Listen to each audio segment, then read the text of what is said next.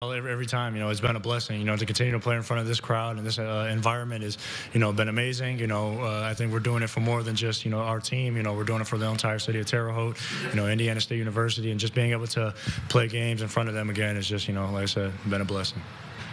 I'm just blessed just to be part of such a great team. I just love playing with these guys. Like, just going out there and just being able to just go to war with them and just play the game that we love to play, and especially, being back in my hometown, it's just all a blessing. So, it's just nothing but fun out there. So.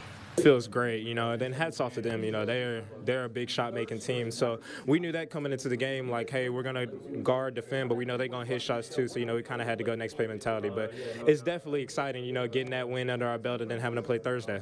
They stay in my ear from practice to game. Coaches, players. It doesn't matter who it is, even fans. Everybody's real supportive here. It's a real family thing. So whenever you got that type of support, whether it's miss or make or foul or turnover, you still got confidence to go out there and make the right next play.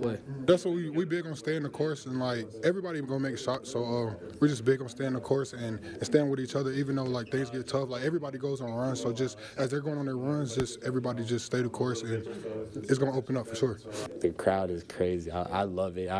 It means so much. Like just to see so many Sycamores out there, it just warms my heart to be able to play in such a great fan base. Probably, in my personal opinion, the best fan base in the entire country. I don't think nobody has the best fan base other than us. So I appreciate them, and I want to continue seeing them. Our fan base, I said this, like we have a lot of diehards, a lot of people that bleed blue and, love Indiana State basketball despite all the warts and all the stuff that goes with it. And those that bleed blue and those diehards, they're having that mind, body, soul experience with us. It's together. We're experiencing it as a group, and this is, to me, that's the best that sports has to offer when you can experience this with a group like I am in that locker room, but also with a fan base like this. That's really with you all the way.